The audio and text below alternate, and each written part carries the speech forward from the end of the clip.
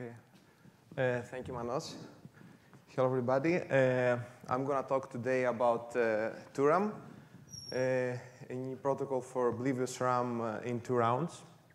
Joint work with Sanjam and Payman. So I'm going to start with the motivation. So the main motivation for ORAM is private cloud storage. And so the main problem we have there is that we like to store our files in the cloud without revealing any information, right? So OK, that's easy. So one solution we can have is we can encrypt our files with a CPA secure scheme. So that protects the content of the file, but unfortunately, this is not enough. We want to achieve a more ambitious goal. So we want to, if we observe which files are being accessed, this will reveal anything about the content of the file. OK, so we would like to hide the access pattern where we're accessing the files. OK, and this is what Oblivious RAM gives you. OK, so Oblivious RAM basically is a way to access a collection of files in a way that the access pattern is not revealed. OK.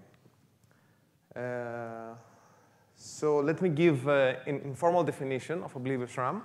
So we have an array of n entries. And so what we want to have now is we want to access one entry out of this array, access x. OK? So I'm going to use this ORAM protocol to access this entry x. So this ORAM protocol is going to start accessing a bunch of entries. And then it's going to output a of x. OK? So this is the real world. So in the ideal world, we have, again, we want to access x, but we don't give this x to the simulator. We just, simulator only gets to see like the size of the array, right? And then he gets to perform some accesses in this array, and it outputs something. So now, if the adversary observes just this access and the access made by the simulator, he soon be able to distinguish which world he is in. Okay? So this is an informal definition of ORAM.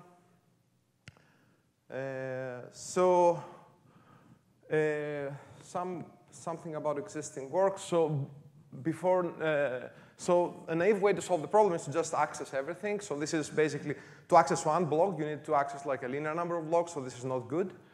So in 1990, by the work of Raphael Ostrovsky, we saw that we can do that in logarithmic overhead. So if you access to access obliviously one block, you just need to access a polylogarithmic number of blocks, which was pretty cool.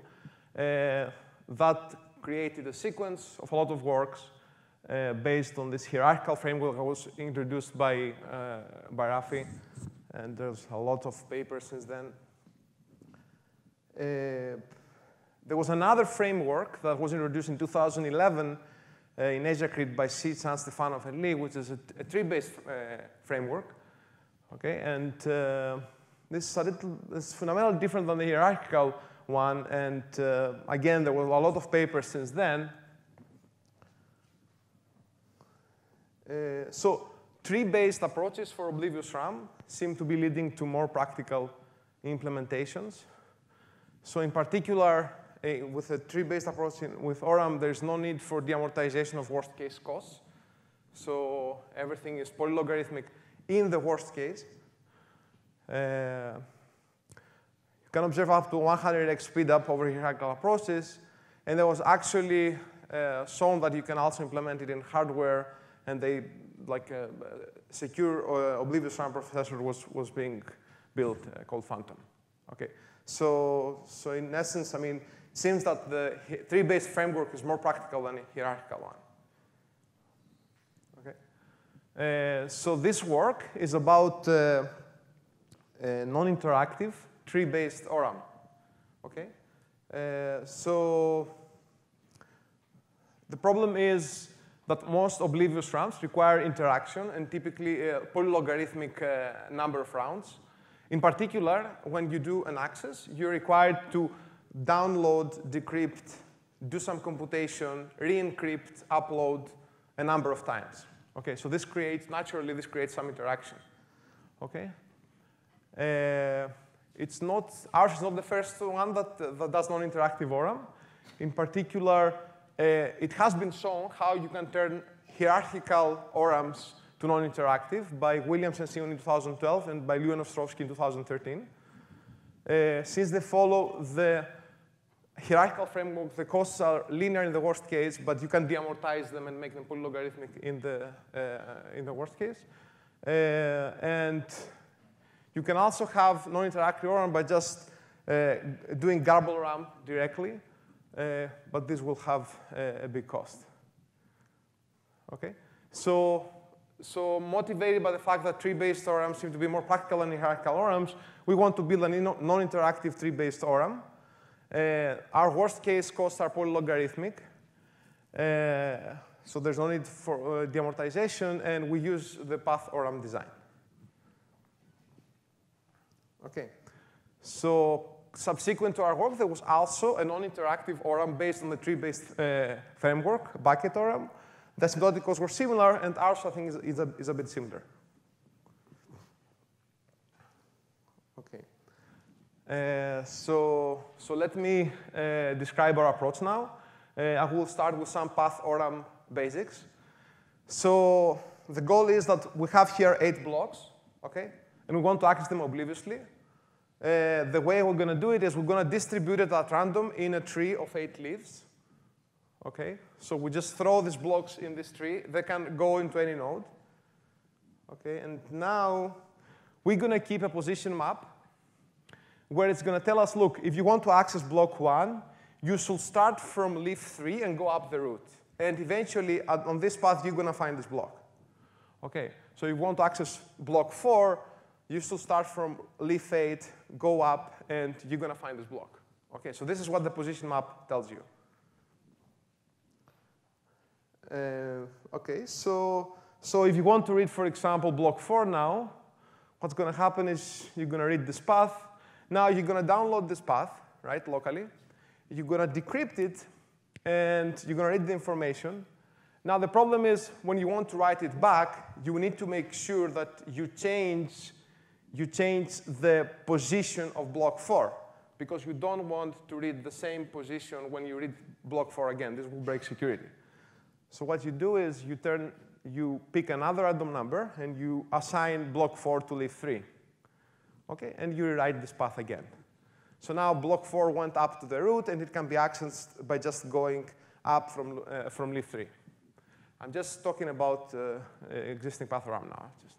Okay, so that's how it works. I mean, this is a very simple version of it. Now, so there's a notion of recursion. So this is linear space, so it could work like this, but then we're going to have to store linear space. So you have to actually do an ORAM on the position map. So the way to do that is to view this position map as an array of 4 entries instead of 8. Okay, and now you're going to put that in a different ORAM. Okay, so this requires a position map of 4 entries itself. So you store this data, the actual data, on another tree, and now you have another position map. Okay, so now let's see how it works. If you want to read block 7, you're going to go to the position map you have now, and you say, okay, so 7 should fall into the 4th bucket. So I'm going to be accessing the 4th leaf of the first tree. Okay, so you go there. Okay, so you access this 4th leaf. You start from the root, going down. Okay, you access the 4th leaf, and all of a sudden, at the 2nd level, you find the entry that corresponds to 7. Okay, so you pick that entry. So this is the entry here, and this has 2 values. The left value is for 7, and the right value is for 8. Okay, so that means that you need to access leaf 6 in the other tree. So that's how you continue the execution. So you go down this other tree, and you're guaranteed to find the value for leaf 7. So this is G. Okay, so you have a position map for the first tree, and this tree stores the position map of the 2nd tree. Okay. So now what we observe now, the interaction comes from the following thing, right? So you need to access the first tree, decrypt the information, figure out what is the next leaf of the other tree, right? And then access the other tree. Okay, so that creates the interaction. So how can we avoid it? Okay, so let's abstract the problem out a little bit. And let's consider like a more abstract problem that captures what I talked about before. So the abstract problem is, imagine you have a sequence of trees, of binary trees, okay? And then every node of this binary tree is some computation, right? So it's some logic, and it stores some data, and it has some logic, takes some input, and it has some output, okay? So now what you want to do is you have an encrypted input that you give it at the first root, okay? And now you also give it a path number, saying that, okay, you should go down the second path, okay? So you execute the computation here, you provide another output for this node here, and then as you go down this path, you're guaranteed to output the path to be followed in the next tree. Okay, so the computation along this path will give you the path to follow in the next tree. And then the computation along this path will give you the path to follow in the next tree. And the computation along this path will give you the path to follow in the next tree. And eventually, by following the last path, the output of the computation will be spit out by the last leaf. Okay, so this is basically what's happening with TWORAM. Now, with TWORAM, with TWORAM, the data and logic is basically, you're just trying to check if this encrypted input matches the data that are stored in its node. And once it matches, there you can figure out the path to follow at the next tree. Okay, so we want to solve this problem without interaction, right? Now this requires interaction because we have to download the paths, decrypt, run the computation ourselves, and then continue the computation from the next tree. Okay, and we only want to leak the public inputs, 2, 1, and 6, which are the paths that are being accessed, and we don't want to leak any information about the encrypted input we give in the beginning. You can think of this encrypted input as the original index we would like to access. Okay, so if we solve this problem, we can do non-interactive TWORAM. Okay, so let's try to see how we can solve. Let's try fully homomorphic encryption. It's very powerful. So what we can do is we can encrypt the input with a fully homomorphic encryption scheme, right? And then we have the public input, which is the path we need to go down. You run the computation here with a fully homomorphic encryption input. It gives you an output. You run it again here. But the output of the fully homomorphic encryption scheme is always encrypted, right? So we expect that this computation will give you the next path to access. So yes, it's going to give it to you, but it's going to be encrypted. So it's useless. So the server cannot use it, right? Because fully homomorphic encryption will output the next path to be accessed encrypted.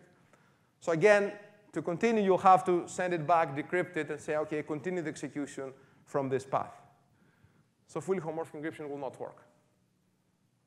OK? So one way to do it is, remember we had this computation here.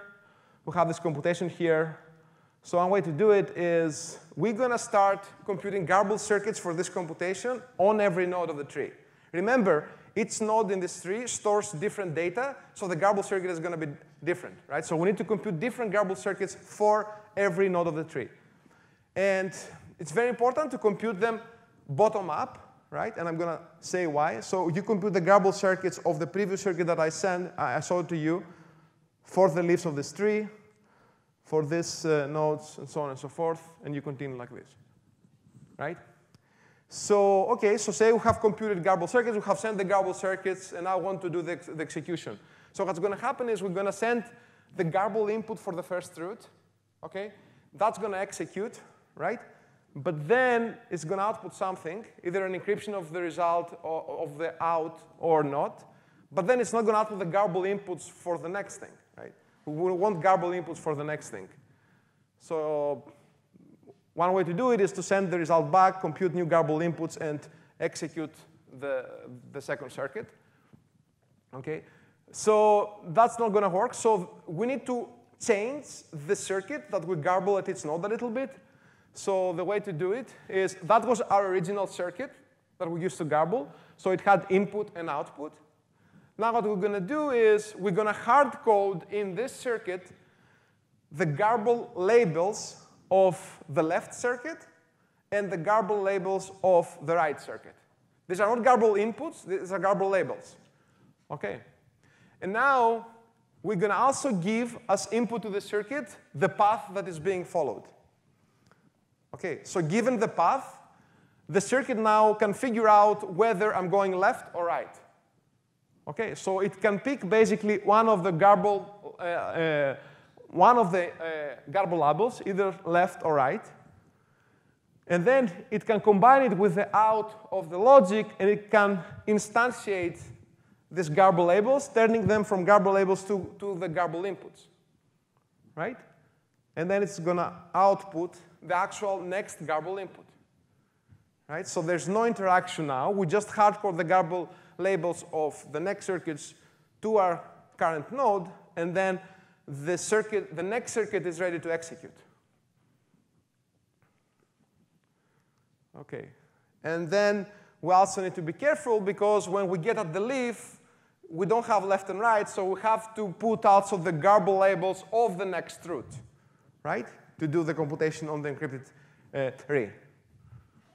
Okay, so let's see now how the execution will look like. So we have the client that has the first path and the index that he wants to access locally, right? It computes a garble input of these two values for the root of the first tree. This first tree executes, and it outputs garble inputs for its right child. Now the garble inputs are used to execute this last circuit. It outputs the garble inputs for the next root, right? And then it continues, outputs the garble inputs of the left, the garble inputs of the left, and eventually it outputs an encryption of the index of the actual value we're looking for. Okay, so this is how the basic scheme works. But now there's a problem, right? Now remember, now I only have here two trees. For this tree, we had to encode the garble labels of the next root to every node of this tree. Okay, and of course, whenever we access a garble circuit, it cannot be used anymore, so we have to refresh everything, right? So if we refresh the garble circuit of this root, since its garble labels are hard-coded in every garble circuit of this tree, we have to refresh every garble circuit of this tree, which means that the access complexity is linear, because we have to refresh all these garble circuits that are hard, because they hard-code the garble labels of all the roots, right? So that's not good. And the way to solve it is basically to, instead of hard-coding the garble labels of the next root, you just pass them as input, right? Okay, so the idea is, okay, initially I used to compute a garble input for the first root by having the first path and the index. Now I'm going to compute a garble input for the first root by having as input the first path, the index, and the garble labels of the second root. So by having all these three, I'm going to compute a garble input of the first root, and then I'm going to keep passing down these garble labels, right? I'm going to do the computation, but here, whenever I will have now to instantiate the garble labels of the next root, I don't need to have them hard-coded, because I just get them as input. Okay? And then I do the same here. Note now that the client will also need to give us input the garble labels of the third root, which doesn't exist here because of the picture. And then eventually, you get to output the encrypted, the actual encrypted value. Okay, so this basically achieves, you can refresh everything now in polylogarithmic time. Okay, you don't have to do this linear time computation. So the cost of our approach is exactly the cost of path ORAM times k, where k is the security parameter. And this comes from the fact that we have to keep this garbled circuit per node. Okay?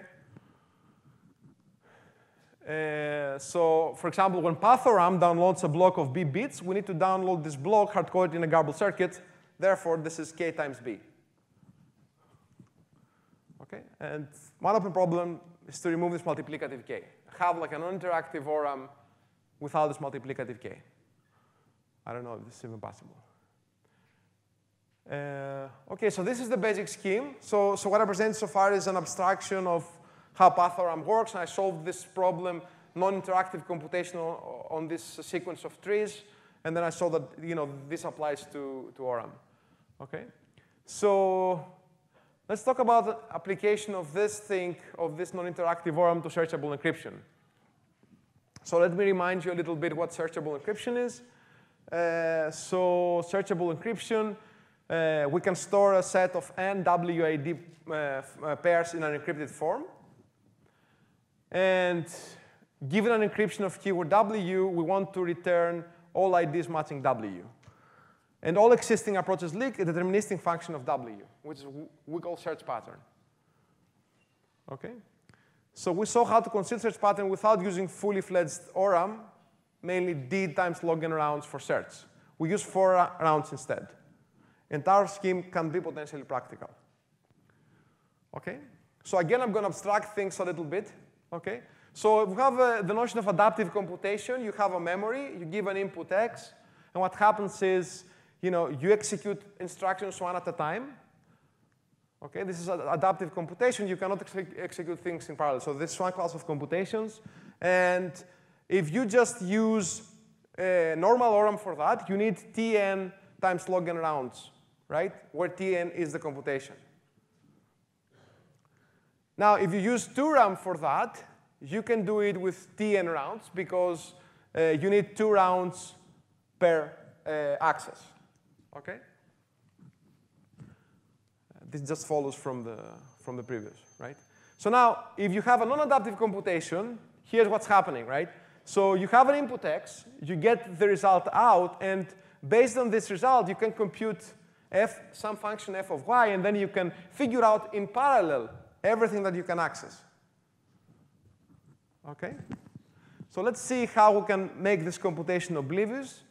So if you use an interactive ORAM, you need log m rounds for the first small array, and you need log n rounds for the big array, if you assume that you have an ORAM that can send requests in parallel, right? Okay. So now if you use TWORAM, you can do the first array in 2 rounds, and the last array in log n rounds. Okay? But now we want to have 4 rounds, right? So, OK, one could ask me, yes, it's easy to get 4 rounds. Why don't you use TWORAM for the big array? Well, you cannot use TWORAM for parallel accesses because you need to refresh garbled circuits first and then execute the next thing, right? So TWORAM cannot be used to execute in parallel. Yes? So basically, the idea is to store the small array in TWORAM and then to store the big array in path ORAM, but without the position map, right? And then the position map is computed as this using this pseudorandom function. And then you can do basically everything in parallel. Okay? And searchable encryption is a non-adaptive computation because a small array stores W and the number of keywords documents mapping to it, and the big array stores all this W ID. OK, so to conclude, I presented TWORAM. It's the first non-interactive tree-based ORAM. Our cost is k times path ORAM. And presented its application to searchable encryption. It's a 4-round searchable encryption, and potentially practical since we only use TWORAM for an array of size equal to the number of unique keywords. And for the rest, we use just path ORAM without the position map. OK, thank you very much.